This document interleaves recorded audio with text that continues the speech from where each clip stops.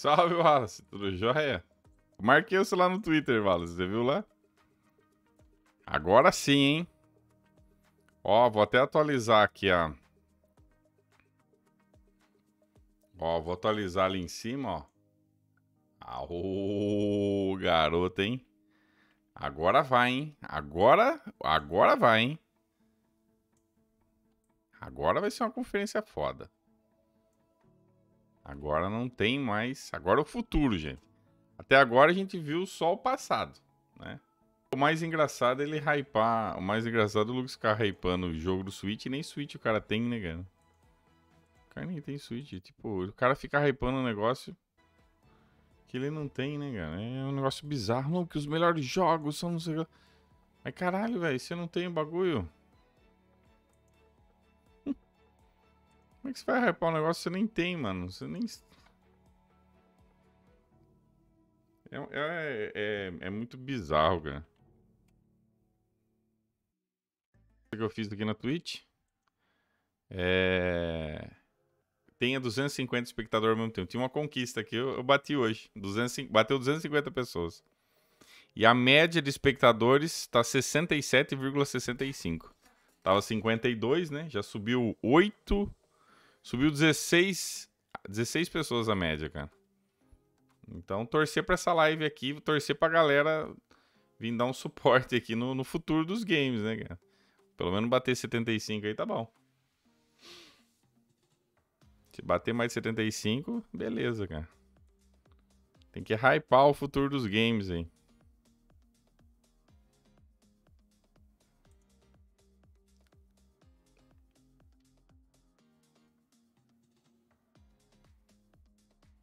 Eu curti o seguinte. Eu curti, Tiffs. Eu curti o. Esse novo Forza, Ted. Deixa eu pegar o fone. Esse novo Forza. Foi o que eu falei pro Adolfo lá no Twitter. Esse novo Forza vai ser. Esse Forza Horizon 5 vai ser o que o Forza Horizon 2 foi no 360. Vai ser isso, entendeu? Esse eu não tenho dúvida nenhuma que a diferença vai ser absurda do Series X pro Series X e Series S pro One, cara. Vai ter uma diferença considerável, cara. Pelo que eles mostraram ali. Pelo amor de Deus, cara. Vai ter uma diferença brutal. Eu esqueço, Emerson. Eu não dou hate porque eu esqueço. A verdade é essa. Eu esqueço mesmo. Isso é uma falha minha. Eu preciso aprender da hate, cara. Eu esqueço, velho. Na boa. Não... Se vocês não me lembrarem, eu... Não é porque eu não quero, não. É que eu esqueço mesmo. Pode me lembrar, cara. Pode me lembrar. É que a minha cabeça... minha cabeça, eu tô... Ultimamente eu ando focado só em completar o jogo, né? Tava focado em completar o Halo. Até que eu fiz 6 horas de Halo. E eu tô focado nesse negócio de manter a média aí, né? De espectadores, né? Então... Só, adivinha quem apagou o tweet que fez? Mas já? Mas já? Ih, rapaz, deixa eu ver. Apagou mesmo, ela. Ai, meu Deus do céu, cara.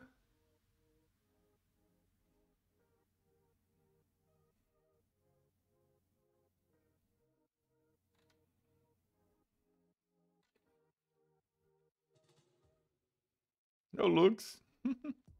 Salve, William. Ou perguntaram aqui sobre a questão da conferência, né? Amanhã eu vou fazer a live de amanhã. Vai ser só pra eu estar comentando todos os anúncios, entendeu? Eu não vou fazer isso agora, porque uma que eu tô cansado e outra que agora a gente vai ver o futuro, né? O futuro começa agora, né? Então, daqui a pouco, na verdade. Não, vai vir, Ted. Cara, Forza Horizon 5 Forza Horizon 5 que eu achei que ia ser full next gen, que não ia ter no One, vai sair no One.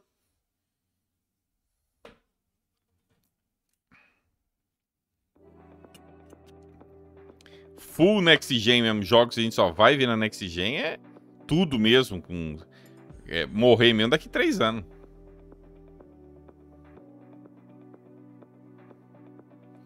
Então... Nossa, Tério, tem jogo pra caralho, velho. Curti pra caralho. Nossa, aquele Forza lá tá foda demais.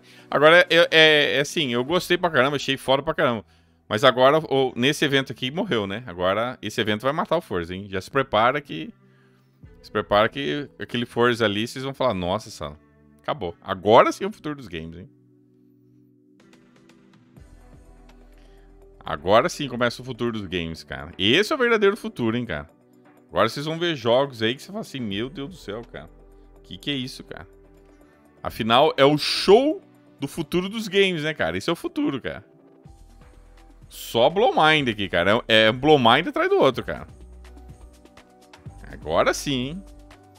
No começo do ano foi só um aperitivo ali. Eles estavam só esquentando, né? Agora não, ó. 10 segundos pra a revolução. Vocês viram o título da live, ó. É bem isso aqui. Eu vou ler o título da live pra vocês, quem não prestou atenção, ó. Future Game Show E3 2021, a revolução Next Gen Ultra Mega Blaze que o mundo jamais sonhou, cara. Então, são coisas que vocês nem imaginam, cara. Fala, caralho, nem passou na minha cabeça. Que foi um xizinho ali? Nunca passou na minha cabeça que isso é o futuro dos games. Exatamente. Essa é a ideia. Vocês vão ver jogos aí e falam, caralho, esse é o futuro? Nunca imaginei que o futuro seria isso aí, cara. Olha o Dalinho, olha o Dalinho. Ó, já começa com o patrocínio do futuro dos games. SSD.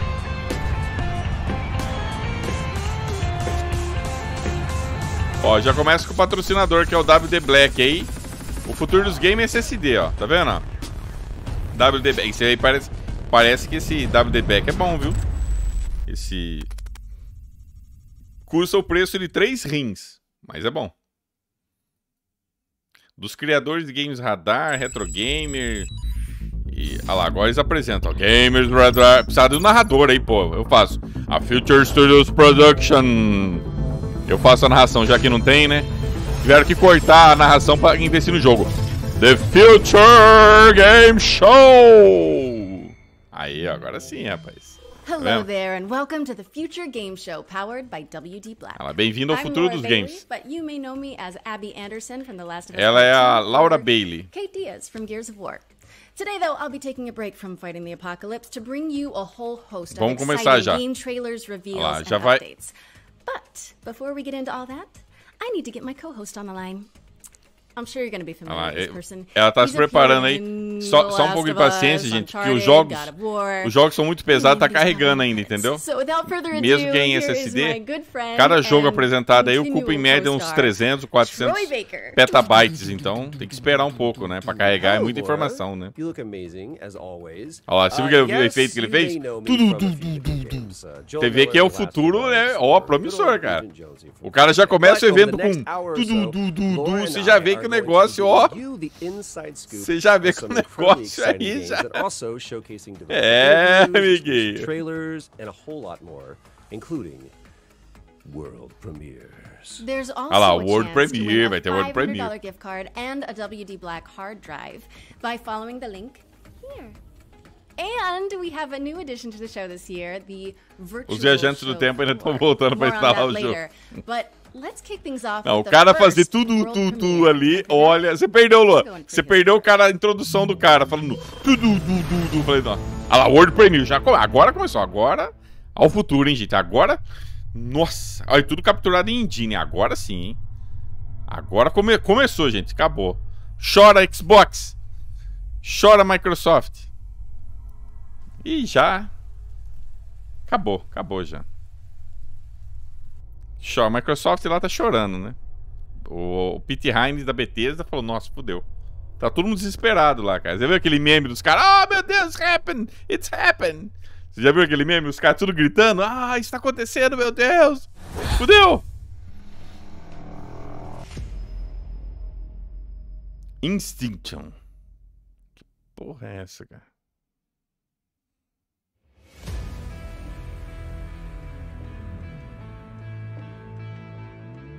Olha um Jackal aí, ó.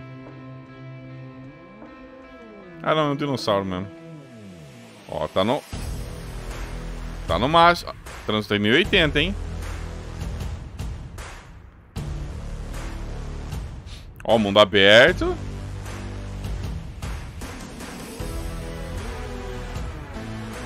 Ó, o dinossaurinho chega junto. Ela vai pular e vai pilotar o dinossaurinho.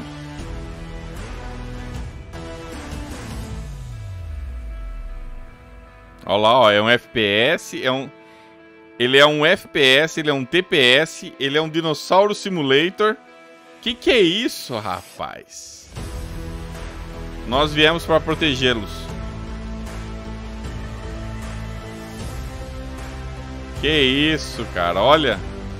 É jogo filminho, é um TPS, é um FPS, ele é tudo, cara. É o futuro, cara. Extinction. Não vai sair pra plataforma nenhuma, não tem nada ali, ó. I wonder if you can put hats on the dinosaurs. Extinction is expected in 2022. What's next, Laura? Em 2022 esse jogo. Agora sim, agora tô vendo Next Gen. Agora vim. Agora sim, só pela capa aí já sei que vai ser foda, hein? G'day from Prideful Sloth HQ. I'm Adam. And I'm Cheryl, and we're the design team on Grow Song of the Evertree. Grow is Prideful Sloth's latest project that we're working on with Cadê o jogo? games. Grow Song of the Evertree is a beautiful sandbox game about growing Não tem new plataforma worlds, porque é só building tech a town, demo. and bringing harmony back to the land. Grow will be available later this year on PC, PlayStation, Xbox, and Switch. Thanks for watching. Ó, vai sair pro Switch, você já sabe que... Se vai sair pro Switch, você já sabe que é gráfico muito foda. Já sabe que... Falou que vai sair pro Switch, já espero o Blomal. Olha isso, cara. Aí sim. Ó, olha os gráficos, cara. Agora sim, hein? E esse é o futuro dos games, gente.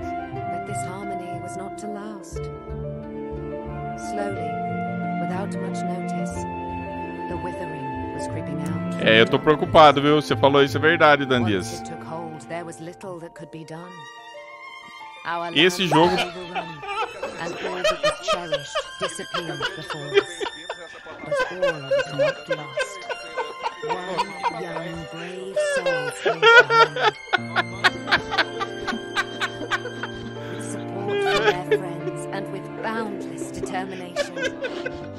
É o futuro!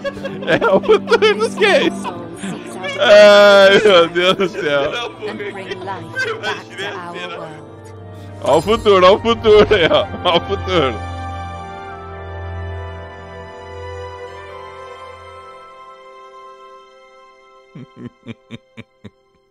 Grow, Song of the Evertree. Cresça, a música de cada árvore, sei lá. That was Grow, Song of the Evertree, which is coming to PC, PlayStation, Xbox, and Nintendo Switch in 2021. Okay, Ó, vai ser esse ano. Tomara que seja milzão esse jogo, né? Que senão... More dinosaurs. You can't just hijack every game reveal and make it about dinosaurs, Troy. Agora é dinossauro, hein, gente? Calma aí, agora. Finds a way. Vamos lá. This is a very different world. Esse é um mundo bem diferente. Mas já falaram desse jogo? De novo? Que é? Recalchutagem? Estão recalchutando o jogo? Já, qual evento que mostraram esse jogo mesmo? Qual evento que foi?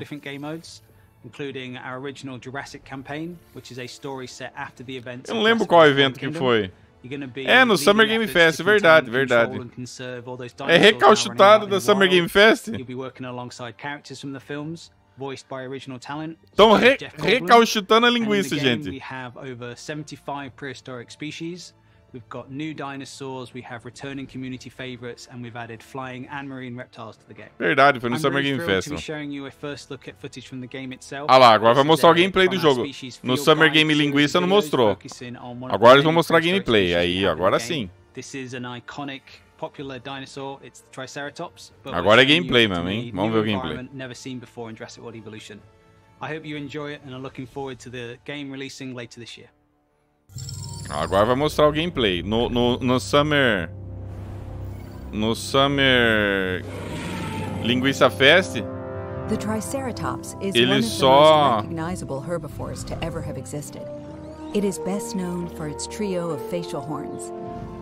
These adornments are not just for display purposes. The brow horns in particular can inflict considerable damage to any dinosaur that dares to provoke it.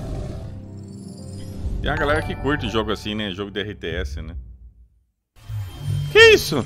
That was Jurassic World Evolution 2, which is launching in 2021 on PC, PS4, PS5, Xbox One, and Xbox Series X and S. Não, você tá de brincation with me?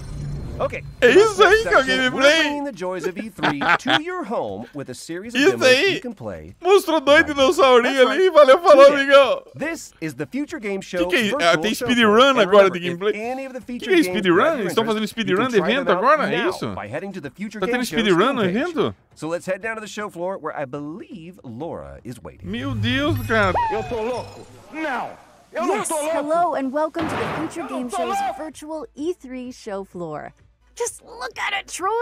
Meu Deus, os caras estão fazendo speedrun dentro do evento, cara. Nailed it. You know, minus the queuing and the heat and the, you know, Meu Deus, musk cara. that's in the air. But man, the darkness, perfection. Merda é essa, cara? Let's check out some games. Dá risada mesmo, cara. Tem que dar risada. Isso é uma piada, cara. This is a striking platformer from open tá house mostrando games jogo, where you peraí. transform to solve puzzles in an oversized world, dodging creepy crawlies and mischievous Roombas. And now for another tale of paper as you shift packing boxes in the house-moving sim Get Packed, fully loaded. As you can see, it's all about moving couches, on a couch, with your friends in couch co-op. Caralho, eu falou que ia mostrar gameplay, não mostraram bosta nenhuma, cara. Olha o Games Fag. On PS5 and Xbox Series. Pô, não mostraram bosta nenhuma, Are you cara. done saying couches? Yes. Hey, Laura, do you Agora tá mostrando essa merda What aí. do you have? Wait, what's that? Don't worry about them. They're Steam Early Access codes. Go. Eu tô So louco. about that drink. Não. Eu não tô louco. Acesso Early Access ali. Here's a genre cocktail full of co-op action RPG combat and finished with a survival twist. How does that sound? Olha o futuro dos games aí. Okay. I said, how's Essa porra mostra gameplay, né? Tell me about the game. This is Gatewalkers, which sees you and up to 3 other players banding together to tackle procedurally generated worlds full of monsters. But you also have to gather resources to fight off hunger, thirst, and the dreaded cold. Oh, like the element cold. Got it. Eu preciso farmar, Pedrão. Eu preciso farmar espectadores esse mês, Pedrão. Eu preciso farmar. Ó, tem 123 pessoas. Se eu manter essa média aí, pra mim acertar a parceria com a Twitch, entendeu? Quanto mais horas com mais pessoas, melhor pra mim, entendeu? Eu já falei pra galera que todo mundo já sabe. Eu preciso bater a média de 75 espectadores. Então, quanto mais lives eu fizer com mais de 75 pessoas, tá ótimo, entendeu? Olha o futuro dos games aí, ó. If you like raccoons, allow me to offer you more critter-based adventures with Beacon Pines. Set inside of a magical storybook, Beacon Pines sends players to a sleepy mountain town where you collect powerful words that can completely alter the narrative in this charming but mysterious tale. You know, I'm detecting a theme with the anthropomorphic animals. You know, Laura, I've always... Another set of codes. Ai, tá bom. Quem quer ver esses códigos aí, cara? Foda-se, cara. Troy, focus. I've got a triple threat of fighting foxes to show you. This is Trifox, a charming cartoon brawler where you fight waves of enemies as one of 3 adaptable combat classes. Great, huh? Yes, totally. But now it's time to get serious. Mankind is gone, but the beavers remain. Welcome to Timberborn. It's a unique city builder where players set out to create cara, the o joguinho desse evento é tudo assim, né, cara? Tudo pegado RTS, né, cara? Tudo RTS, cara.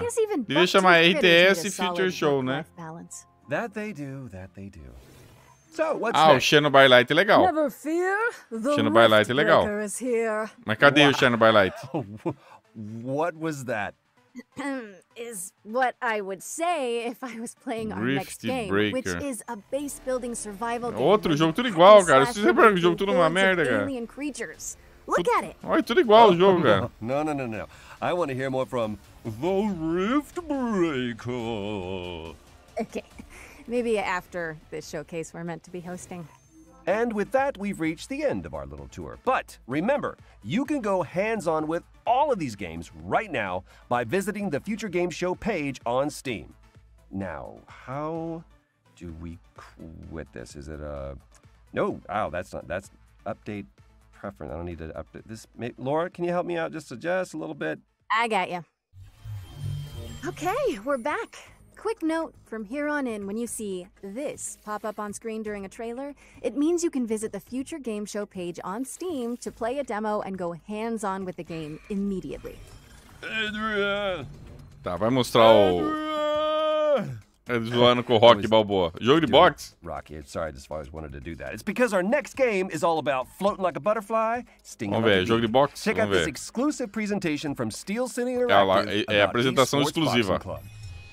Apresentação exclusiva, hein?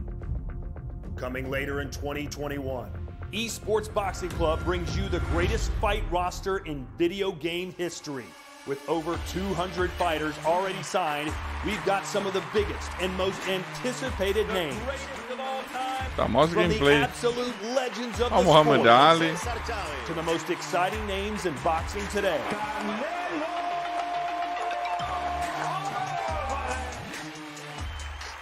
The first women's division ever. Tá, mas cadê o jogo, caralho? But what about the game? Let's take a closer look at the next-gen visuals and gameplay. Next-gen visual. PSBC, the greatest of all time. That's good. There's definitely one for the grandkids and stuff to say. Olha lá, next-gen. That was in a game and busting people up. So olha quanta câmera. It's going to be quite cool.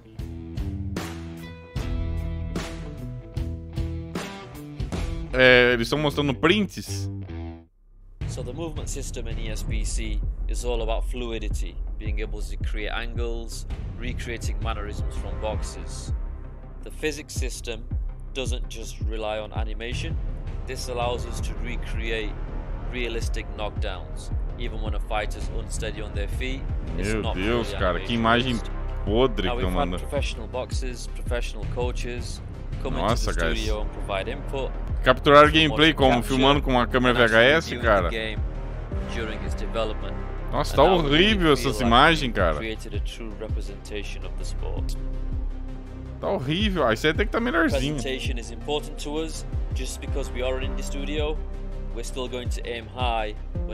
Nossa, tá zoado isso aí, cara. Esports Boxing Club coming to PC and all major consoles with early access in 2021. Como assim que é next? Esports Boxing Club is coming to PC, PlayStation 4, PlayStation 5, Xbox One, Xbox Series X, and vai vir pro ano pro Play 4 e tão hypando com Next Gen? Next up, we've got a deeply immersive World War II shooter with over 100 players taking part in epic battles recreated using aerial photography and satellite imagery. Let's take a closer look at Hell Let Loose. Ali, a imagem que eles colocaram de gameplay parece que foi filmada, assim, sabe? Parece que foi filmado. Ah, é um joguinho maneirinho aí, hein? Acabou. Pronto, próximo jogo. Max Rea. I'm the founder of Black Matter and the lead developer of Hell Let Loose. Hell Let Loose began as the idea of a couple of hobbyist game developers all the way back in 2015. Bom, meu Following rango a tá successful chegando, hein? Kickstarter, we launched into early access in the middle of 2019. And since then, we've delivered 9 enormous updates, including entire systems overhauls, 6 new maps, tons of new weapons, gadgets, and vehicles, as well as expanding our unique real-time strategy-inspired metagame. As a result, we've been fortunate to sell more than 1 million copies during our first year of early access. 2021 is only going to be bigger. I'm excited to announce that we're launching out of early access on July the 27th, with the introduction of the Soviet forces on the Eastern Front, Dia 27 vai ter acesso a Kursk and Stalingrad, before we close out the year by beta, bringing né? Hell Let Loose to next-generation consoles. Hell Let Loose has only Cara, grown due to uma coisa que eu venho aprendendo ao longo da vida, quando o cara fala muito do jogo e não mostra, é porque tem alguma coisa errada. Eu curti pra caramba, Aldeni, gostei bastante do evento da Microsoft. Amanhã eu vou estar fazendo uma live só pra falar disso aí.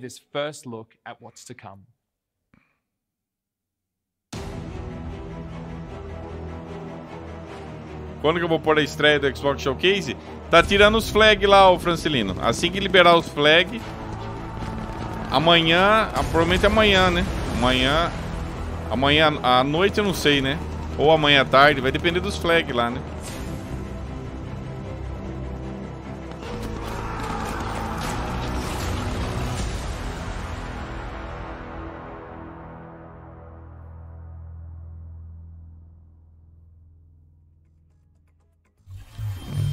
Hell Let Loose is launching on Steam on July 27th and coming to Xbox Series X and S and PlayStation 5 in 2021. So, Laura, have you ever wanted to play XCOM, but in real time, with up to 7 of your friends? I don't know of XCOM. Of course. Yep, that's what I thought. Then you need to keep your eye on this next game. Hello, my name is Carlos Corbat, CEO of Ironwood, a game dev studio based in Croatia.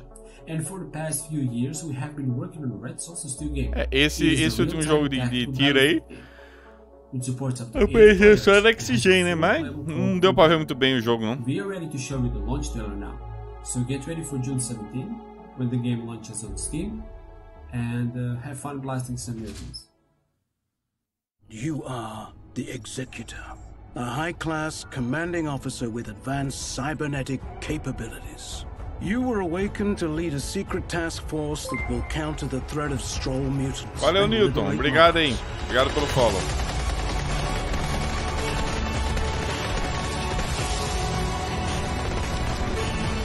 Que isso aí? É jogo de turno?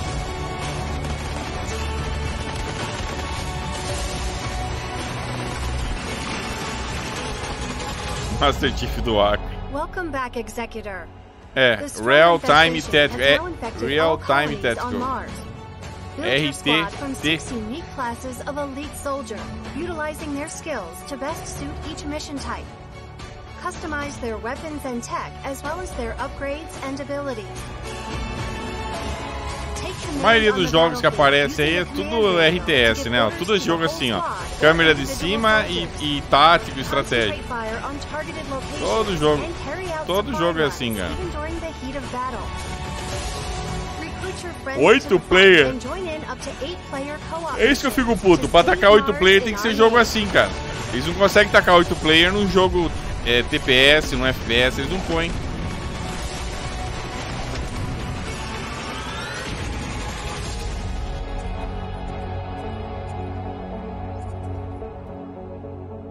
Isso é só pra Steam também, é jogo de PC isso aí. Purge Earth of a Mutant Invasion in Red Solstice 2's Survivors, which is coming to Steam on June 17th. Só veio pra Steam isso aí. Our next game is about delivering mail. Tenho certeza que a galera do Xbox tá triste demais, cara. Let's join Dylan from Gamius to learn more. A galera tá triste pra caralho, né? Eu tô chorando aqui porque não vai ter aquele jogo no Xbox, cara. O Life is Strange versão sem ser trezentão.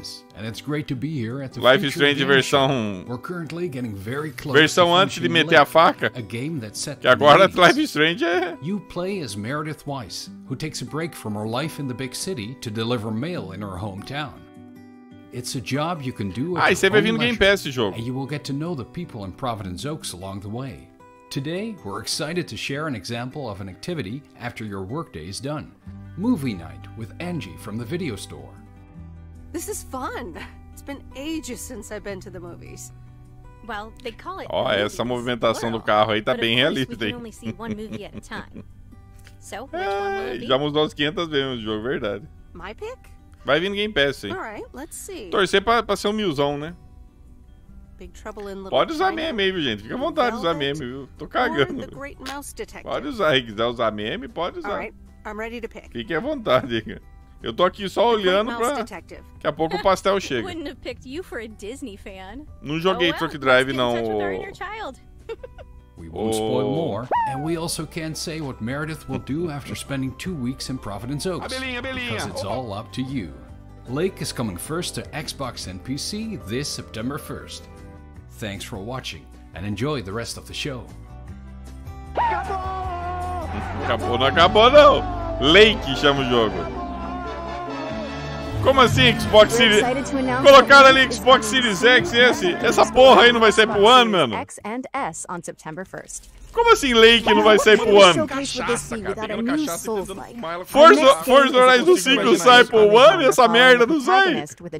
Ah, tá de brincadeira. Como assim, cara? Eu tô falando, esse é o futuro dos games. Eu falei, ó, Forza Horizon é passado. Não, eu não tô louco. Eu não tô louco. Ah, você tá de brincadeira que essa merda aí não vai sair pro One S, cara. O cara tem que criar vergonha na cara, velho. Ou erraram ali, não colocaram. Eu acho o seguinte, é o meu palpite. Vai sair sim pro One, mas eles quiseram colocar... Não, vamos colocar Series X, que daí dá aquela conotação Next Gen, que o nosso jogo é novo, é foda pra caralho. Ah, cara. Tá virando que nem Godfall, é? Querendo empurrar Play 5 e o jogo de Play 4? Eu vou até olhar aqui na... Tá de brincadeira. Tá de brincadeira. Deixa eu ver aqui. Aided by a veiled ally, humanity revolted. The Great Crusade overthrew the old gods, imprisoning them within the sacred walls of the Citadel, at the expense of untold lives. A peace was wrought. Ó, plataformas que vai sair. PlayStation 4, Switch, One, Windows, macOS e Series X. Vai sair pro One sim, viu, gente? Fica tranquilo. Vai sair.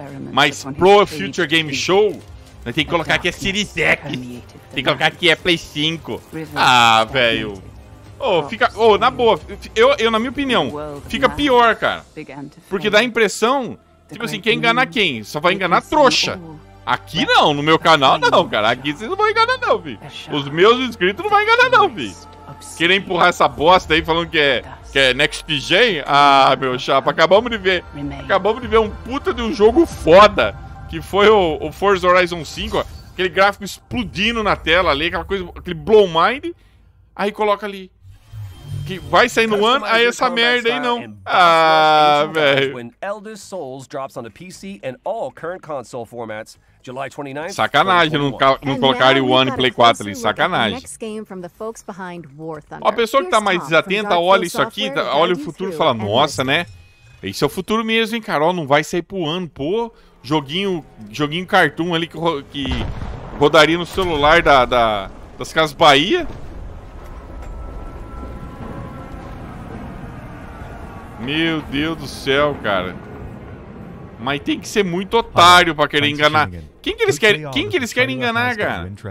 O cara faz joguinho com gráfico de Life Strange e quer empurrar que é Next Gen, cara. Next Gen é meu ovo, cara. Next Gen é meu ovo. One of Enlisted's most unique features is the Squads mode, where you head into battle with a squad of 8 soldiers tá maluco, cara. You can instruct them on how to react to enemies, and most importantly, you can switch between any of them seamlessly. Nossa, você joga com dois personagens? Respawn when your entire squad is wiped out. This way, you're always kept right in the middle of the action. Although, if you prefer a more traditional shooter experience, we have a fleshed out solo mode too, where you will only fight mas jogo de FPS, hein? At its core, Enlisted aims to form a golden middle ground between the more hardcore and arcade-style shooters currently available.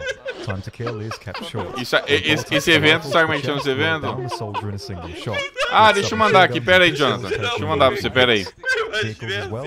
Deixa eu mandar aqui pra você, tô devendo, pera aí. Aircraft restricted to the cockpit view, and crew inside tanks can only use viewports to spot targets. So you'll need to keep your wits about you to really get the most out of these machines. Progression in Enlisted is spread over various campaigns. Currently, you can fight in Moscow, Normandy, and Berlin, with Tunisia and many more coming soon.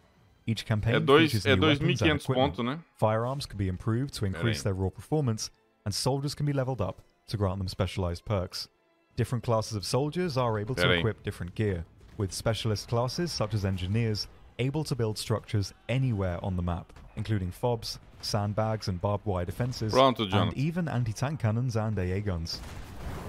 Enlisted aims to keep historical accuracy in the forefront of development. Firearms, locations and uniforms deixa eu mandar o seu também aqui. Extend guns and playholders here. Each army will be decked out with the equipment they actually used during their respective you'll never be short on targets. Switch reflexes and fast reactions will of course have their place in Enlisted, but even if you haven't had the time to fine-tune your skills, you'll easily be able to come away. Cara, e até agora eu não me conformo deles não colocarem o One e Play 4 no anúncio. Só pra dar a impressão que é Next Gen. Só pra... Não, vamos... Ó, esse é o outro também, ó. Enlisted. Esse aí, se não me engano, não tem no One mesmo, né? And available now on PC, PS5, and Xbox Series X and S, and currently in open beta. New content is added regularly, and no progress will be wiped upon the full release. Once you've signed up, use the code ENLISTNOW for a free bonus on us. I've been Tom, and I hope to see you all on the battlefield. Cheers. Battlefield? Mas Battlefield foi na conferência da Microsoft. That was Enlisted, which is available now on PC, PS5, and Xbox Series. Boneco passando um por dentro do outro. Mostrou aqui? Boneco passando, eu não vi. Olha lá, ambientes totalmente destrutíveis. Olha lá, hein? Olha lá, ambientes totalmente destrutíveis, hein?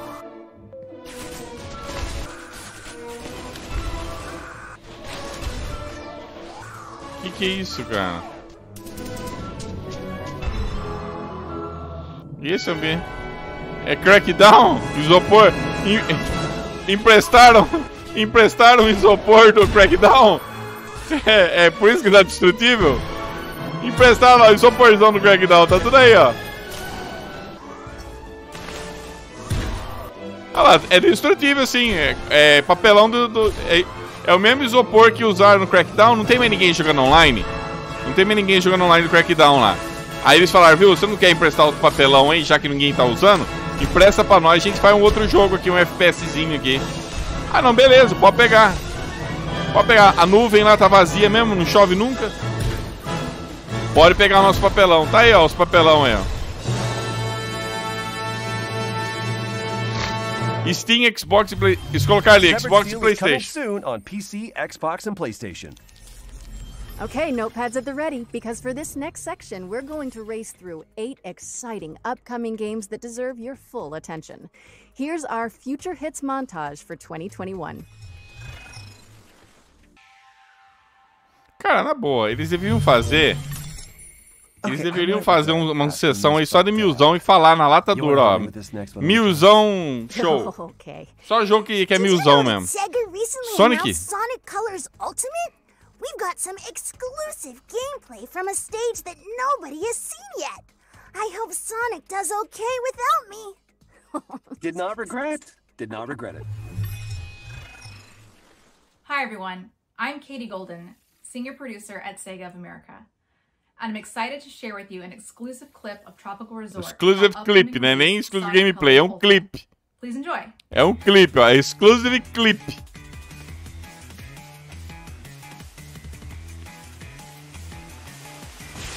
Sonic é legal demais, né? Preciso jogar o Generation.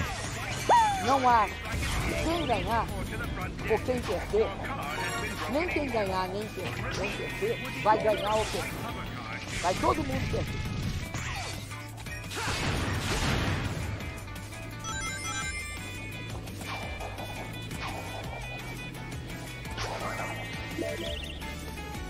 Qual Sonic que é esse, cara?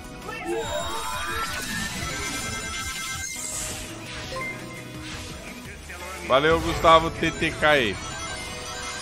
Qual Sonic que é esse? Não é o Generation, não, né?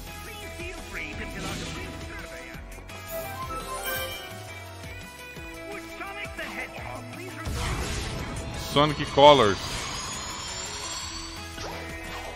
Ah, exclusivo do Wii. É tanto Sonic que eu nem... Por que eles estão mostrando esse Sonic aí? Não tô entendendo mais nada, cara. Vai sair para as outras plataformas?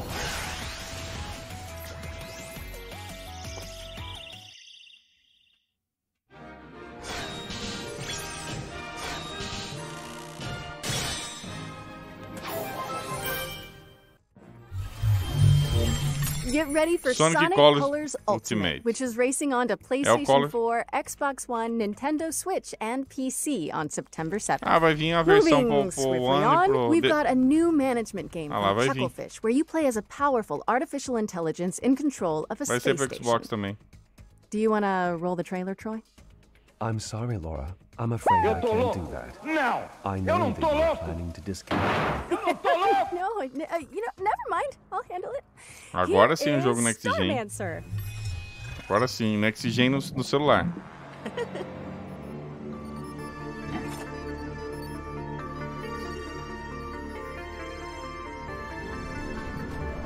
Cara, eles podiam... Tudo, põe em cima e já fala que é milzão, né? Ó, é um milzão, hein, filho.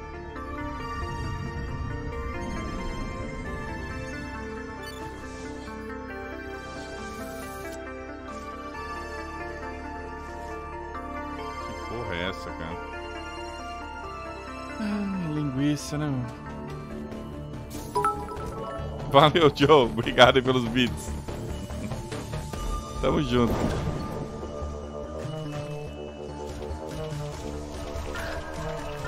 Esse é jogo mobile, né? Mobile Next Gen. Ainda tô aqui informando. Ó, falar nisso, vai ter o... Eu vou fazer a conferência da Nintendo. We're excited to announce today that Starmancer is coming August 5th, 2021, and it's available to wishlist on Steam now. Laura, ever since that Lake trailer, I've been thinking. Segundo alguns, aí vai ser o melhor evento, né, da Nintendo, então eu vou trazer. Até bom pra farmar view também, né? So much mail, Not really, no. Okay. You're saying you don't know about Jeff and Deborah. What are you talking about? I'm just gonna press this button again. No loló do povo é duro, hein? Oh, it will. Trust me. Kiwi is a game about two kiwi birds who work at the post office. Their names are Jeff and Deborah. I'm Joel, I'm one of the developers on Kiwi, and I'm going to show you how a kiwi level changes over the course of the game. So in this room, you're transcribing urgent messages and assembling them ransom note style by stamping them onto the page with your button. You'll come back to this room every so often throughout the game, but there will always be a new twist to change things up. So as summer turns to autumn, now your word fragments are moving around on conveyor belts, and you'll need to chop certain words in half with the descrambler to get the pieces. Depois passa a programação da semana. Jeff and Deborah are going to have to deal with all kinds of hazardous work conditions. They got sandstorms during the summer, mayfly swarms. These guys have no respect for personal property. Amanhã por volta das 10, 10h30 vai ter as lives de bate-papo, né? Que os eventos é só mais tarde, né? E aí a gente vai estar comentando sobre eventos da Microsoft, com mais detalhes, entendeu? Vou estar comentando. Agora é só linguiça no lado do povo, né, cara? E eu tô de olho aqui pro meu pastel. Our little heroes are going to face new challenges every level and in every room of the post office, whether they're typing telegrams, or packaging shipping crates, or helping an octopus sort the mail. It's all in the day's work for Jeff. Sim, back from Jersey. Don't say we never did nothing for you. We're releasing Kiwi on August 31st for PC and all major consoles, and we hope to see you at the post office. Thanks for watching. Muito bom esse jogo, hein? Curti pra caralho, hein? Porra. Como é que chama mesmo? Alright, you got me, Troy. I'm a believer. Kiwi. Co-op postal puzzler Kiwi is coming to PC and all current console platforms on August 31st, 2021. See? Told you. Next up, we've got a roguelike with an attitude. A game show shooter where you earn likes for dunking on competitors and causing a little wanton destruction. Will the circle be unbroken? Get it? Find out in this world premiere. World premiere. Oh, world premiere, cara. World Premiere, aí sim, hein? World Premiere é foda, hein?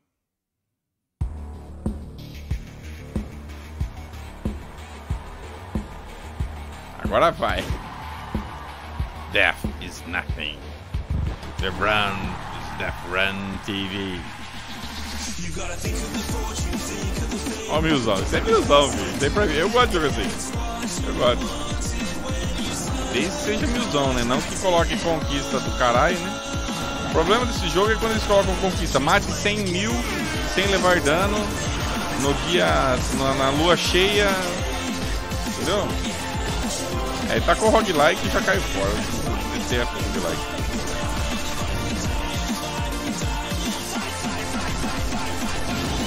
Música do caralho também.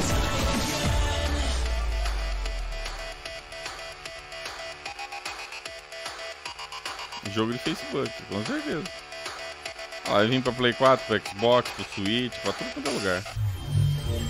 That was Death Run TV, and you can play the pilot right now by heading down to the Future Game Show page on Steam.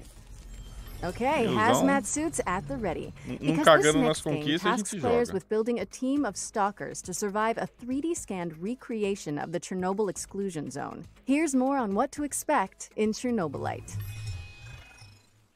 Mówi się, że to, co designerzy sobie wymyślają, to jest... Chernobylite é da hora.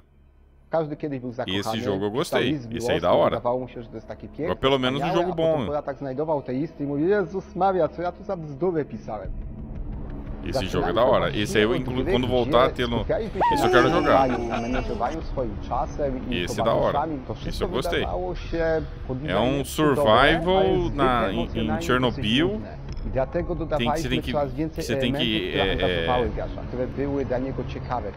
Na początku był to taki mały który gracz sobie mógł modyfikować, ale był całkowicie opcjonalny. Construir as coisas é legal, cara. Isso eu gostei. Coraz bardziej jego sercem. Nadawaliśmy coraz większą rolę naszym towarzyszom i warto im było dać właśnie tą walkę, coraz więcej potworów, coraz więcej możliwości, coraz więcej broni. Absolutnie normalnym jest, że zaczyna się z czymś zupełnie innym niż to, z czym się kończy. Só quando o jogo é bom, o que eles mostram? 5 segundos.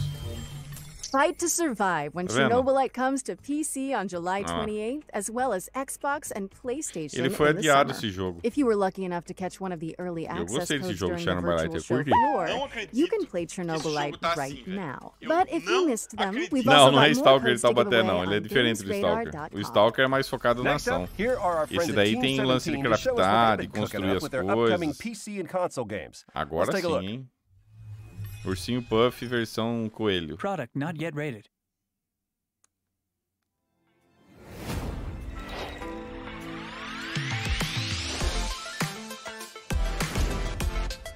Hell Let Loose. Agora eles vão mostrar um monte de jogo. Apanhado de jogo, hein?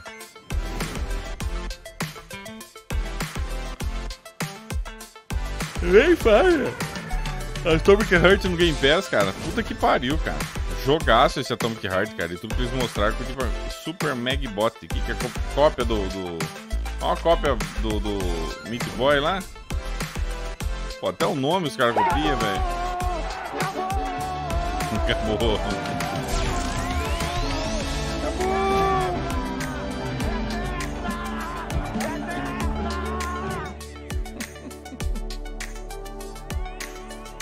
Life. Dormir. Chocolate lembra um pouco do Animal Crossing, né? Honey, I John and a Coop. Meu Deus. Olha o futuro dos games. Estão curtindo o futuro? Show de bola, né, cara? O futuro tá, ó. King of Seas. Now the world don't move to the beat of just one drum. What might be right for you may not be. Só Blow Mind, cara. Só jogos. Cara, você tem 17, tem que focar no milzão, cara.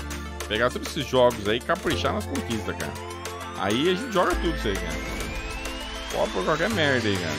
Tacando milzão.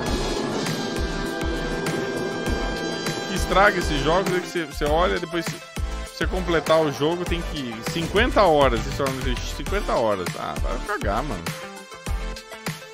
Uma porrada de jogo que foi anunciado hoje no Game. É isso que eu falo pra vocês. Olha quantos jogos. Olha quantos jogos bons foram anunciados no Game Pass hoje, cara.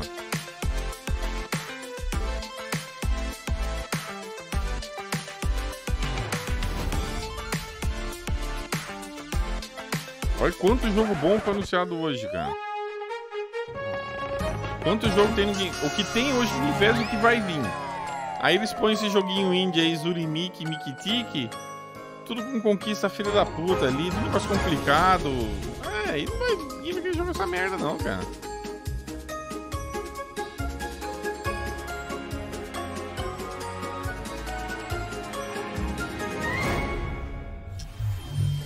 Ele vai falar mais disso amanhã, Thiago Santos, da conferência da Microsoft. A gente vai falar mais disso amanhã. Hoje agora é só o futuro dos games. This next game has an engrossing art style reminiscent of everything from Wes Anderson movies to Wallace and Amanhã vai dar pra gente falar mais. Throw it over to the Slow Bros to Eu quero talk you pegar a through some conferência, exclusive mostrar, a gameplay gente from dar their uma olhada com stop-motion mais handmade calma. adventure, Harold Halibut. Agora estão anunciando um monte de jogo aí. Vamos ver se sai alguma coisa que my name's presta. Donut, and Ah, I'm de the novo director esse of daí da programs at massinha, Harold cara. And I'm Ulu, the game's art director. De novo, Harold cara. Halibut is a handmade narrative cara da game about massinha, friendship and velho. life on a city-sized Já spaceship teve no stuck Summer under Game sea. Fest o cara, It's been 250 years o since estúdio your que fez isso daí, os An carequinhas Arctic lá. spaceship fled an Earth on the verge of Cold War to find a habitable planet on which to preserve the human race. You are Harold, a young lab assistant to the ship's lead scientist, Jean Marot. While most of the other inhabitants have reconciled themselves to a life lived aboard the sunken ship, Marot still works tirelessly to find a way to leave the planet and find a new, drier home.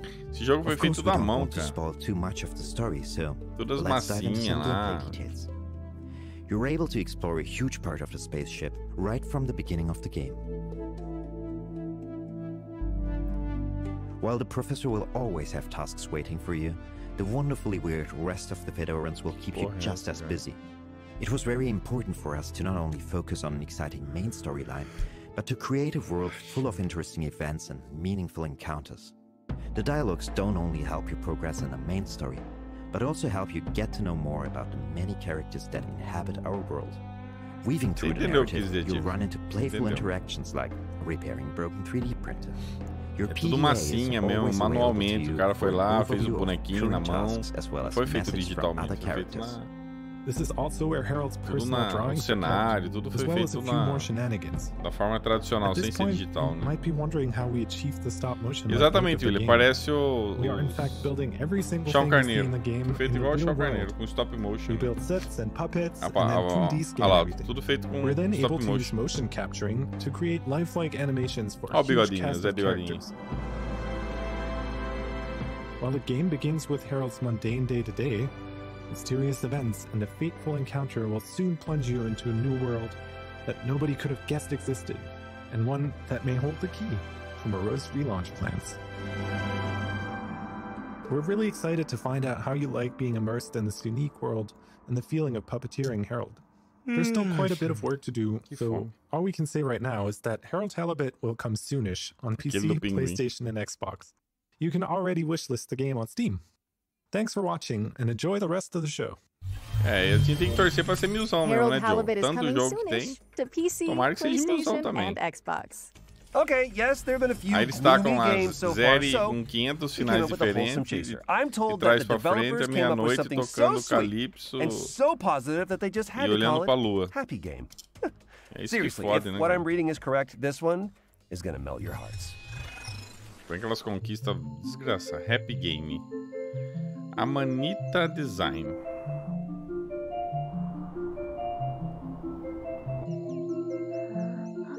Que porra é essa, cara? Olha o jogo, cara. Olha o naipe do jogo, velho. Rapaz. Esse é aqueles...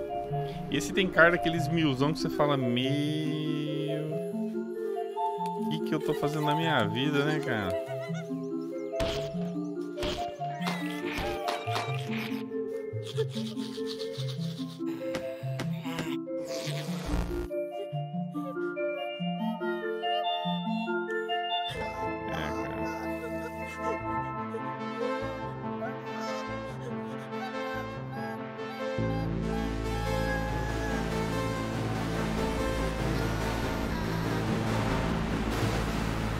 Ah, não vai vir pro Xbox.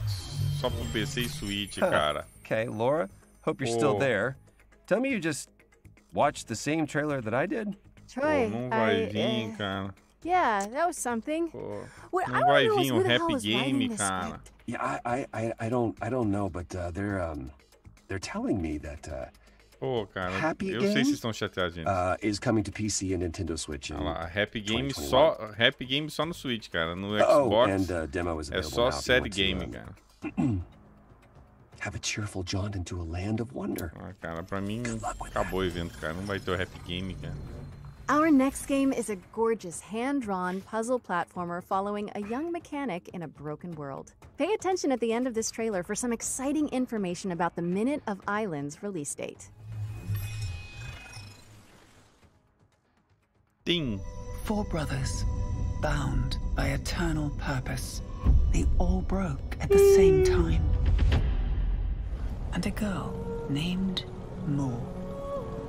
She knows what must be done. When the blight first came, people began to panic. And now, the spores are taking hold of whatever remains. Mo's family is still here, however. She has been tasked to protect them. Legal, né? Feito no Paint. Tá bonito o desenho no Paint, né, cara? After all, she is the bearer of the Omni-Switch. Que ela liberou o capeta.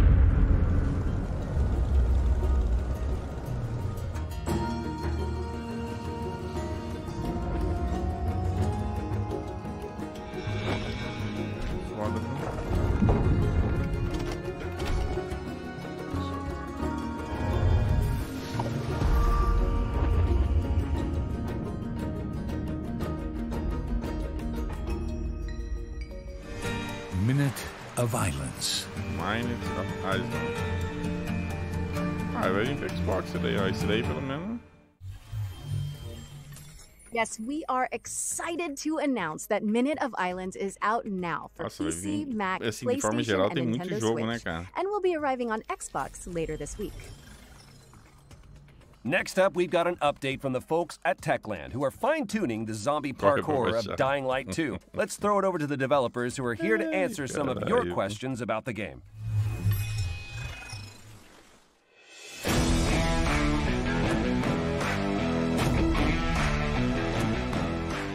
Can you tell us a bit more about the video we just saw in the PC Gaming Show? The video presented in the PC Gaming Show brings you closer to Aiden's story. What is he looking for, what motivates him, how he ends up in the city, and of course, what happened in the DL franchise between both já mostraram já, né, o Dying Light. This is a bunch of important information about DL2 story. Dying Light 2 tá da hora também. So we know more about the main storylines from the mentioned video. How does the game look outside the core campaign? Side quests are an important part of world building in Dying Light 2. Through these quests you can decide how the city will look like, thanks to the city alignment system, or bring new opportunities for the citizens. A great example is an opera singer that Timon mentioned in developers AMA. Some citizens will support your decisions, some of them will not. But it's up to you to decide how the city should look like. We have a lot of game activities prepared for our players, but at this stage we want it to be a surprise for you. How seamless is the co-op experience? Would you say that the best way to experience Dying Light 2 is with a friend? It could be. What is cool about the co-op is that it gives you an opportunity to see how the world changes when your friends make different decisions than you. In co-op you can walk in their shoes to experience all those differences. But really there is no just one way to play Dying Light 2. It's up to you guys. How are you improving the story for Dying Light 2? I know we all have great fun killing infected, but we also want to give you a deep, thought-provoking experience that will let you be immersed in the DL2 world for long hours. On top of that, thanks to the choices and consequences mechanics, the story will be shaped differently depending on the way you play. You've promised a great open world that feels alive. How is it going? Yeah, well, as you can imagine, Dying Light 2 is full of infecteds, but it's also full of humans, with their everyday life activities and purposes. We are building Dying Light 2 around a simple rule: grounds is death and rooftops alive. What is cool is that NPCs act differently on each of those levels. Also, their behavior depends on choices you make and the way you play. Tá de lançamento já falaram já. Tá, tem novidade nenhuma, né?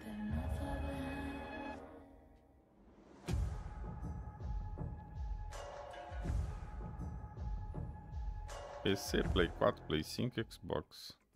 Engraçado que o do Xbox é uma caixinha só, né? Serve nos dois, né? To PlayStation 4, PlayStation 5, Xbox Series X and S, and PC on December 7th. Play 4, Play 5, mesmo quando o jogo tem nos dois, é Indie separado, World Showcase né? earlier this year, this Xbox next game is a skateboarding action platformer. Here's Simon Bennett from Roll7 to give you an exclusive look Eles deviam fazer uma caixa só, né? Pros dois, né? Pro Play 4, Play 5, né? I'm Simon Bennett, and I'm the co-CEO of BAFTA award-winning studio Roll7 with Oli Oli World.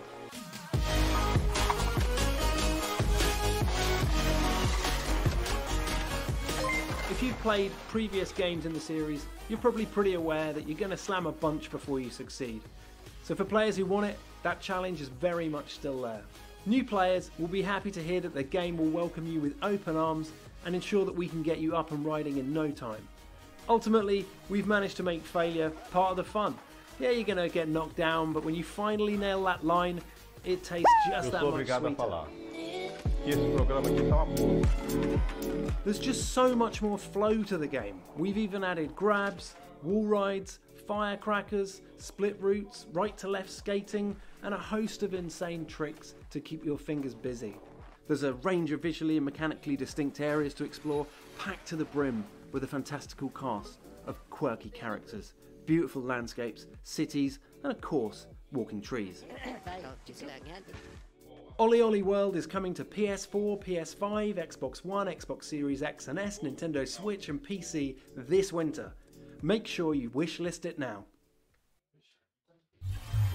That was Ollie Ollie World, which is coming to PC and all current console platforms this winter.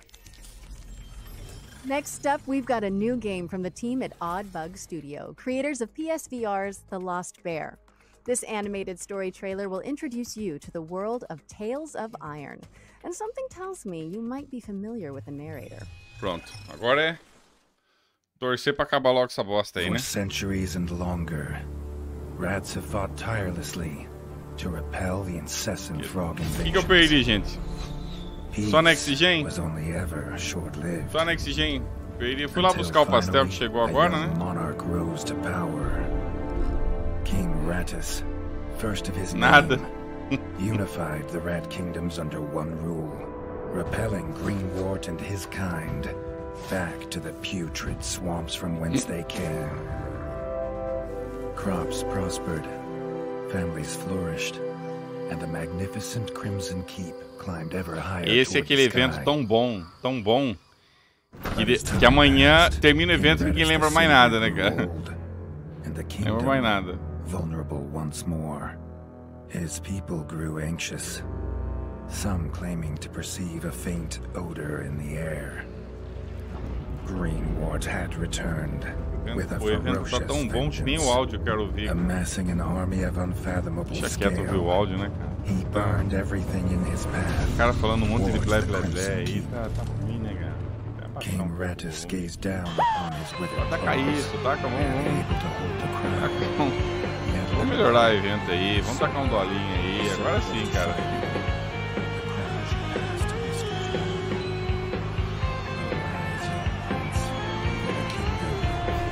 Ó, eu tô com um jogo pra sortear aqui, falando em sorteio, eu vou sortear um jogo sim. Eu vou... Quem aguentar até o final aí, eu sei que vão ser poucos heróis, eu vou sortear aqui o... Só, cadê o... O John mandou uns jogos aqui, eu vou sortear. Eu vou sortear pra vocês. Our next segment is from Polish studio Movie Games and Vocês hosted merecem, by cara. God of Pra War aguentar and isso Twisted aí, Metal director David pra Jaffe, aguentar who merece, recently viu? joined their supervisory board. Deixa eu achar aqui o jogo agora, né? Well, hello, fellas. It's me, David Jaffe. Great to see you. God of War, Twisted Metal, a bunch of PlayStation stuff. These days, I'm doing some new stuff with movie games. These guys, they've hooked up with this great company. You have to have heard of them. Ó, o Joe mandou o Guns Guacamole 2. They worked on The Witcher. They worked on Love, Death, and Que é Robots. melhor que tudo que já apresentaram aí no evento inteiro. That's all about crime and Vou sortear, Joe. Vou sortear o que você mandou lá. But for today, settle in, babies. These are the brand Você new games coming mandou very soon. Guns Guacamole 2, que é melhor que tudo que eles mostraram aí, né? Então, deixa eu abrir um sorteio aí. Pode ir, amor, pode comer lá, mano.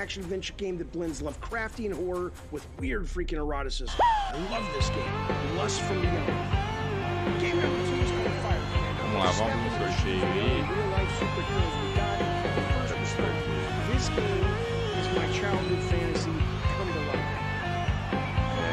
This game took me totally by surprise. You're trapped in the wilderness, freezing, hungry, and now you're starting to go a little bit insane. Man, you start seeing all kinds of crazy stuff out there. Winter Survival Simulator, it's coming soon.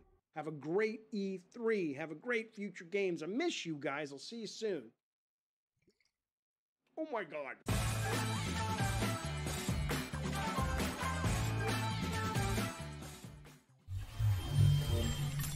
Thanks to David Jaffe. And check out GamesRadar.com for more about movie games' upcoming titles. This next presentation comes from the folks at Xseed Games, the Ó, makers cada of bilhete Story vai of Seasons custar and Rune Factory. Here's a look at their 10 most chablaus, exciting current vai tá and caro. upcoming projects. Não tem limite de bilhete, não. Pronto. Valendo um Guns Guacamole 2 aí. Pode digitar exclamação sorteio e comprar quantos bilhetes vocês quiserem. No final da live eu vou sortear. Então, pelo menos para dar uma... Akiba Trip. Meu Deus, cara. Olha o naipe dos jogos, cara. Então podem comprar quantos sub normal, a sorte é igual para todo mundo. Então se você não é sub, fique tranquilo. Então...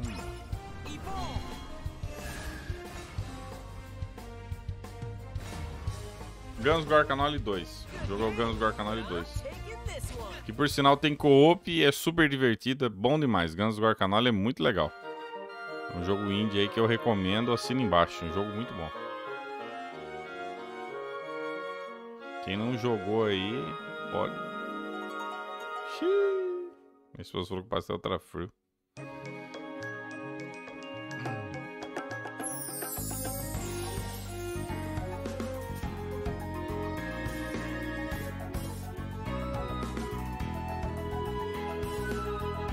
Que isso aí? É Animal Crossing isso aí?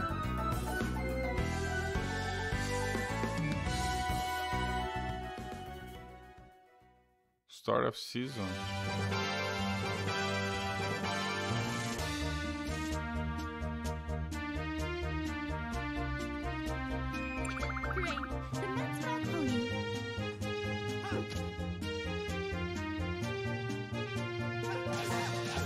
Nossa. Cara, tem que custar 10.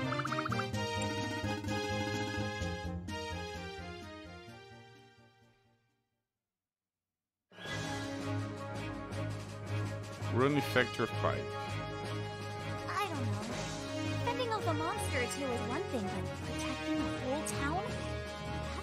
That's a lot. Exclamação sorteio, Jonathan. O comando para comprar ticket é exclamação sorteio. Aí se você só digitar exclamação sorteio, é um ticket. Se você digitar exclamação sorteio 1, 10, 20, aí é a quantidade, entendeu? Então, você tem que ver quantos chablau você tem, né? Cada ticket custa 10.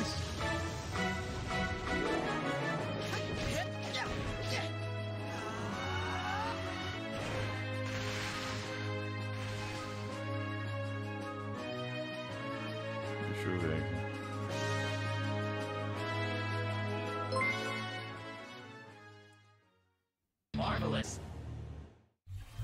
Find out more about Xseed's Você comprou lineup 10 on tickets, John. GamesRadar.com. Pareceu que sim. This next game is a hack and slash RPG with twin stick shooter elements set tá assim, in a às vezes retro tá meio sci-fi bugado world. isso aí. Here's a new gameplay trailer for Tá aparecendo Batora, aqui, ó. Lost Haven.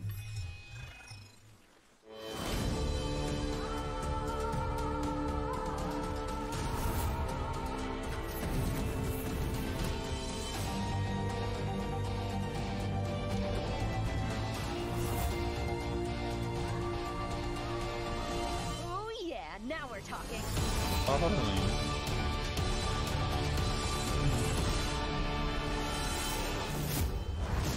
Batora Lost Heaven.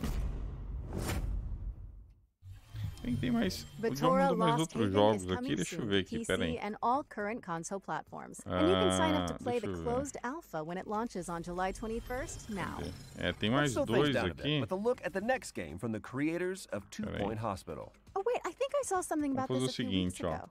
No, you didn't. Deixa eu só ver um Here's negócio. developers Pera aí. Mark Webley, Ben Huskins, and Gary Card to tell you all about it and give you a first look at gameplay. O Joe mandou mais um aqui. Vamos sortear. Vão ser dois jogos, né? Ele mandou o Rabisco.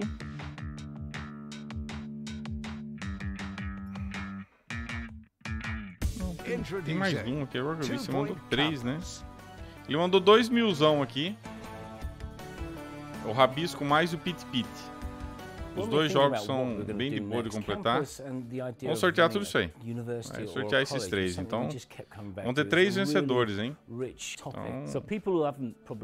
vamos ter 3. Vai ser um único sorteio e eu vou escolher 3 vencedores. Vou clicar lá para escolher. Então,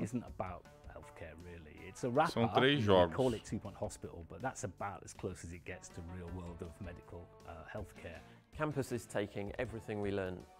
O Rabisco Mais é bem tranquilo de completar. Vou aumentar um pouco o volume aqui, né? A canvas that they could completely create themselves. In campus, you start with this blank plot of land. Ó, o Joe mandou 1000 chablaus e puluan. Pode usar aí, quiser usar os 1000 para sorteio, só. Interesting shape pathways. If you want to drag a picket fence, you can drag that along. It's just really easy to paint the world you want. Final da live, assim que terminar o futuro dos games, eu vou sortear. And it's fun, isn't it? I mean, it's adding this kind of city builder element. Já vou avisar. The difference between 2.1 Hospital and campus 30 segundos. We're spending Se em 30 segundos a pessoa que ganhar não responder, vai pro próximo, hein? Não vou ficar enrolando aqui não, cara. The idea of these interesting and different courses are going to attract interesting and different students. So there's a night school. É que o espaço, viu? Night school, you got it. Fernando Raia, tem que ter espaço, train knights of the realm. So it won't be stuffy, normal, boring stuff that made you go to sleep at school. It's going to be really cool, interesting stuff. Coloca exclamação, sorteio e espaço. E ó, igual o Diego Percussa fez. That was 2 Point Campus, which is coming soon to PC and all current console platforms. Our next game is in early development, but it already has a very cool code name. Quanto mais horas você assistir linguiça, mais vocês ganham. To tell you all about Project Ferocious. Hello, my name is Leo, and I'm the developer of Project Ferocious, an action-adventure game set on a mysterious tropical island. Some of you might know me from Twitter as Omniok, where I post about the game and development and tech and stuff. And if not, I've been doing game dev for about 12 years with a big passion, and I've been working on this project for about 2 years. It's the first project of mine I decided to show to the public. Eu tô bem pra caramba. Even though I know it still has a very long way to go. Eu tô bem. I'm very proud to present it today to you on the show. Please enjoy the Que evento triste. Que isso, guys, que é o futuro dos games. Que isso, preta tela?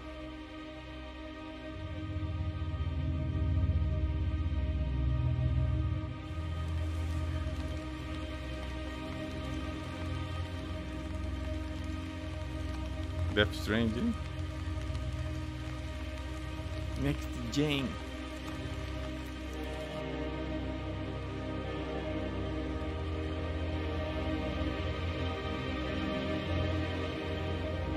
Pra quem tá chegando agora aí, tá rolando sorteio. Só digitar a exclamação sorteio. Tá valendo aí Guns Gorkanoli, Rabisco e o Pit Pit. 2000zão, hein? Ah, é um FPS. A exclamação sorteio. Quem tiver bastante chablau aí pode pôr exclamação sorteio quanto que vocês quiserem. Prizes. Mano, parece meio tentaram uma espécie de mídia americana.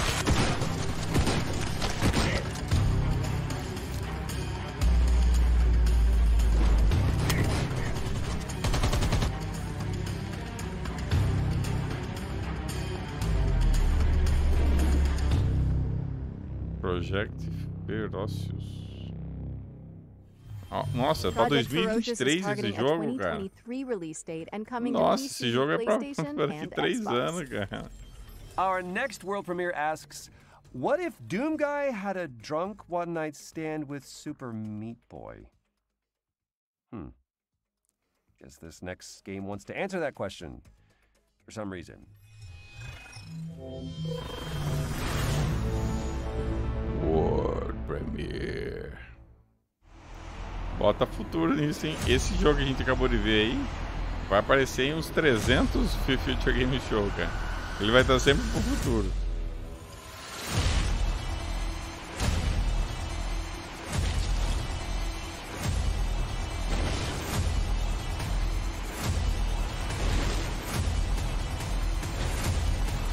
Mais um FPS de corridinha.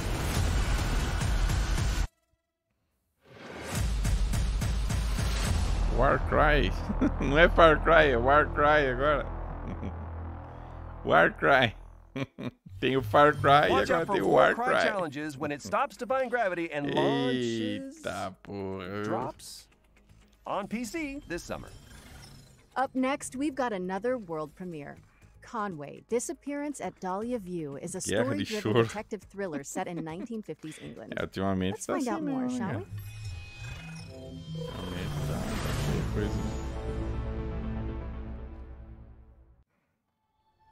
Robert Conway, 22nd of June, 1954. I've solved many a case in my time as a private investigator, but nothing so close to home as the abduction of Charlotte May. There are some things that take hold of a person and refuse to let go. For me, it's the idea of saving them. My own daughter, Catherine, is on the case.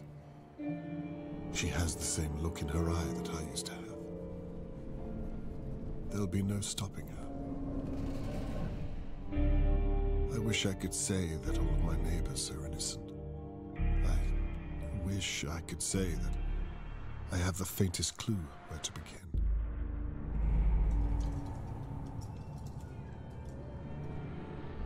Nossa, agora que eu vi o Wallace, o Lucas já apagou tudo aqui, cara.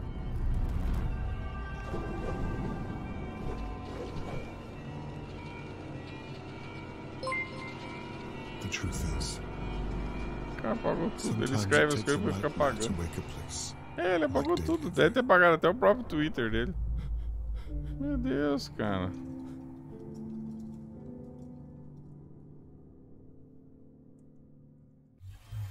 I am in. That was Conway, Disappearance at Dahlia View from White Paper Games, and you can dig into the mystery yourself when it lands on PC and all current console platforms, autumn 2021. And with that, we're at the end of this year's Future Game Show. Whoa, hold on. Surely this can't be the end. I mean, it's an E3 showcase. Nope, sorry, Troy, that's it. Just kidding. I knew it. All right, let's see it.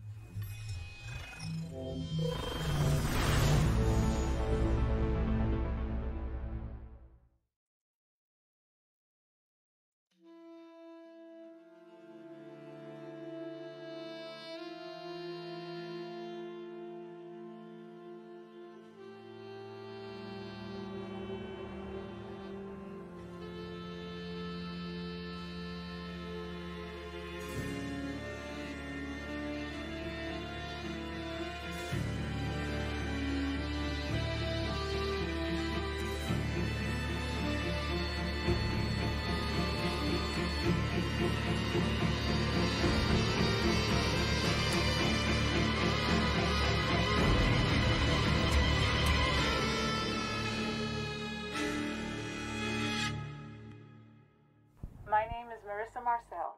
I'm 17 years old, and it's my dream to be an actress. And that really is all we have time for. Be sure to head to GamesRadar.com for more coverage and updates on all the games you've seen today and more. I'm really excited about that Sam Barlow reveal.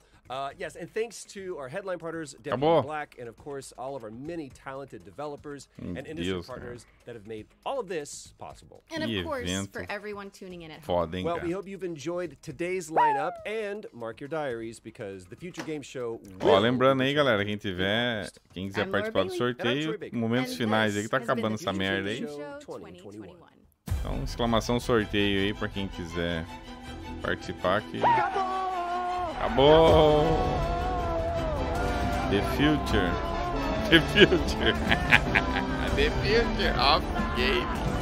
Olha lá aparecendo, ó. The future of games. Não. Olha lá. The future of games now. Meu Deus, cara. Olha aqui, ó. The future of... Nossa, eu teria vergonha de colocar isso numa coisa. Future of Games Now, cara. Pelo amor de Deus, cara. Is now. Tá maluco. Bom, vamos lá. Chega dessa merda aí. Vamos fazer o sorteio logo dessa bosta aqui. Já é. Ah, ele respondeu você aqui, viu, Wallace? Ele perguntou onde tá um jogo de terceira pessoa focado em aventura, ou jogo de terror, ou de exploração. Então, ou seja, segundo ele, que ele falou que o melhor vai ser na conferência da Nintendo, vai ter tudo isso, viu? Vai ter jogo de terror, jogo em terceira pessoa, vai ter tudo isso aqui. Ai, meu Deus do céu, cara. Cada bosta que a gente vê na internet, viu? Acabou! Eu vou até fechar isso aqui, que ninguém merece, né?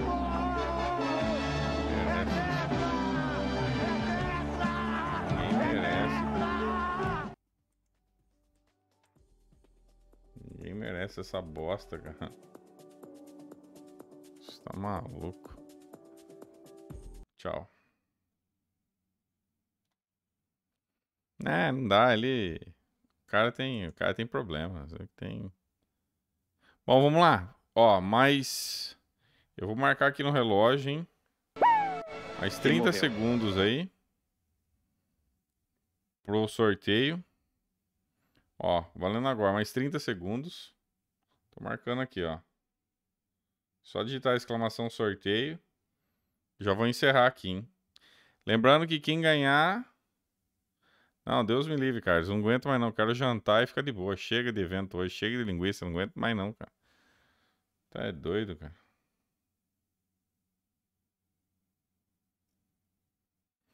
Vamos lá. Encerrando em 3, 2, 1. Foi. Encerrado. Vão ser 3 jogos, hein? Encerrado. Vamos lá.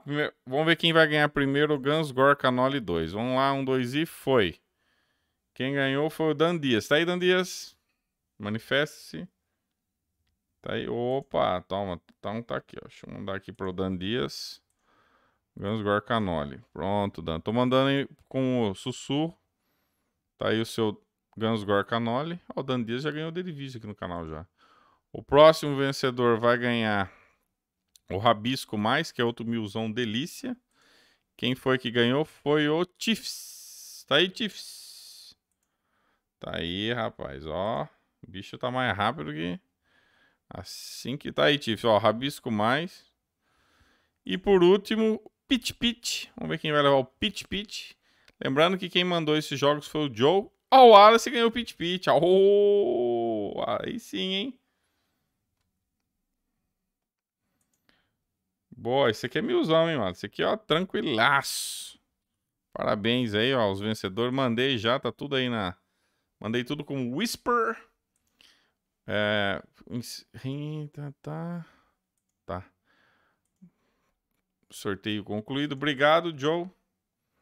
Obrigado pelos jogos aí. Parabéns aos vencedores. E galera, amanhã eu tô de volta. Amanhã eu tô de volta por volta do... Amanhã tem as conferências. Deixa eu ver aqui. As conferências amanhã. Deixa eu ver o que vai dar pra mim fazer amanhã.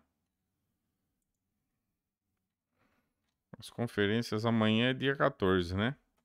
Ó, amanhã tem Verizon, não. Take-Two, não vai ter nada de jogo na Take-Two, já falaram. Cara, amanhã tem Capcom 6h30. Talvez eu faça da Capcom. Na terça-feira vai ter a da Nintendo. Da Nintendo eu quero fazer. Então, provavelmente, acho que amanhã eu faço a da Capcom 6h30. O resto tem Indie Showcase, Freedom Game, né? Um monte de blé. Então, a Nintendo vai ser 1h da tarde. Nintendo 1h da tarde na terça-feira. Então, amanhã eu vou ver a da Capcom 6h30. Se eu empolgar, se não, toco foda-se também. Vamos ver, talvez a da Capcom acho que eu faço, que é mais... Capcom é mais conhecida e tal, né? Então... É bom pro canal, né? Ah, fazer a raid, verdade. Bem lembrado, Hermes. Bem lembrado. Quem que eu vou fazer a raid aqui? Olha, eu nem lembrava mais da raid. Deixa eu ver se o Edu tá...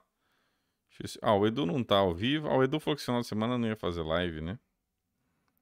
Quem que tá... Deixa eu ver aqui quem que tá. Deixa eu ver se o Aliados tá.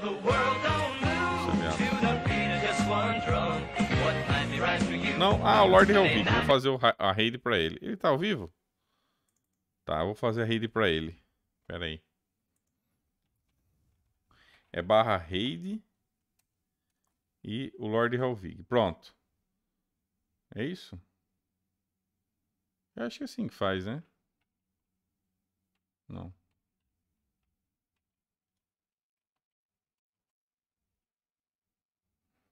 E aí? Mandar a raid agora. Galera, vou indo nessa. Um abraço e mandar vocês pro canal dele lá. Fui.